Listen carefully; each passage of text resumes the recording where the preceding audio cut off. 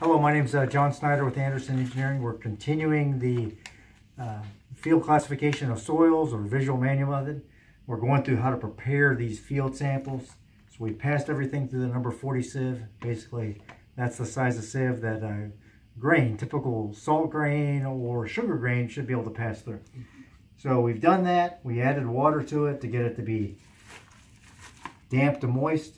We're just going to add a little bit more to get it to be damp to moist, and then just a little bit more, but not quite wet. And so Grant's doing his. We've already added water to his. So we mix it together. We're going to grab some here, about maybe the size of a golf ball, big Swedish meatball. So, and then we're just going to mix it all together, get it thoroughly mixed. In the field, the way you do this is you grab this dirt. You might just make it in a pile. Maybe you've got a little bucket you could do it in. Just try to do the best you can. Then take your water bottle, add some water to it, and then, or you might just find a piece that's already moist and wet and just try to dry it out till it gets to be damp and moist. But you don't have to do it because we're just making cookies out of this. So I got it thoroughly mixed. And then I just flatten it and make a cookie. So it's supposed to be about a quarter inch, half-inch thick. Generally a quarter inch seems to work best. So you're making a little wafer, Nabisco size.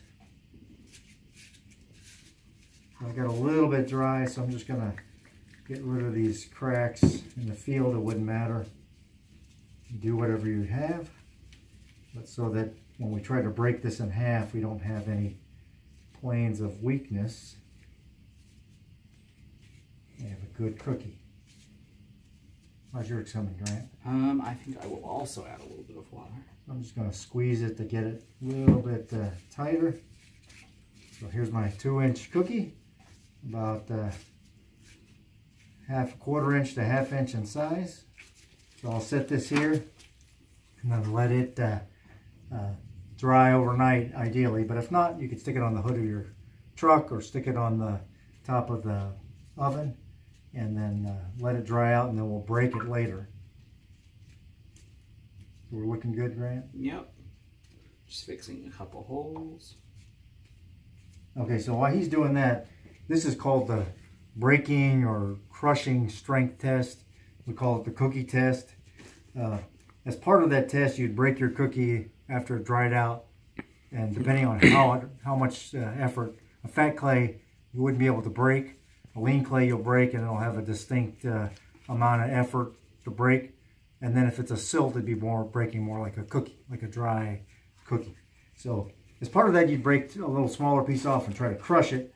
Well, to help expedite that, we're going to go ahead and make a sugar cube. So I take a little sample and I'm just going to squeeze it to get it thoroughly mixed. And then I'm going to just make a sugar cube. What you could do in the field, just find a piece of dirt that's about the size of a sugar cube or a round ball of dirt that's already been dried in the sun, and then try to break it. It'll break a little bit easier because you haven't thoroughly mixed it, but it should be close, and you can imagine how much it'll be a little easier. So made it about a sugar cube size, and then we'll let it sit overnight, and we'll demonstrate that tomorrow. Good morning, my name is John Snider. We're going to continue today with the field classification test. We prepared it yesterday, we're performing it today. It could be prepared after a few hours.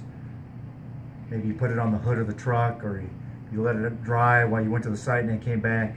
Or you could possibly have found a dirt clod on the ground, and that may already be dried where you could do this test. So we're going to do the breaking test or the crushing test. So we prepared a cookie. Again, this could have been a piece of dirt on the ground, and we're going to measure how much strength it requires to break. So I'm just taking this here, and nominal amount of effort, I was able to break it in half. About the same, maybe like as a Nabisco cookie, kind of a dry cookie, not very much effort. You could take a small piece here and break it yourself, and it crushes. So it's pretty easy to break. Or you could make a sugar cube like we did, and this may be a little harder, but still very easy to do. not much effort. So we know that's a silt. Now we go, this was a lean clay. This happened to be a lean clay that's close to liquid limit 40, so it's a little bit more moderate of a lean clay, but so I should be able to take this and put a little bit more effort. So a medium amount of effort. I would have said that was about the hardest cookie I had, maybe, but I could still break it. A moderate amount of effort. And then I take a small piece off and I try to break it. I won't be able to break it like this, but I could break it on the end. And a little bit more effort, but I'm able to break it. Maybe 10-15 pounds of effort, but I'm able to crush the end. So I'll try with the cube. This may be a little bit just because it's too thick, but I can't break it on the flat face, but I do it on the end. So I might have to do a little bit of assisting. Trying to break it in smaller pieces. So I get a smaller piece and I can crush it. So I know that's a lean clay, and that's just happens to be close to the liquid limit of 35 to 40, which a lot of geotechnical engineers use as a limit for safe lean clays. Now this happens to be a fat clay. It's about a liquid limit 70 to 80, and I try to break it, and that required a lot more effort to break. And then if I do it on the short side, yeah, this just requires a lot more effort to break.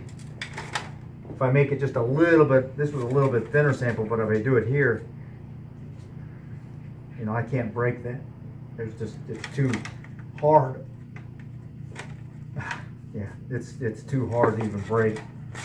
This one I think had a little crack in it and it was a little bit thinner. There's no way I'm going to break this. And then even the end, I can't break the tip off at all either. So it's just a indication of strength. So very low or none is our silts. We get into lean clay, slight amount, moderate amount of effort. I can crush it. Here, again, I was only breaking it. It took a lot more effort. This sample I could not break and couldn't crush these on the tip. So that is the we call the cookie test, or the breaking strength test, where we tried to break it in half, or we tried to crush the particles. Thank you.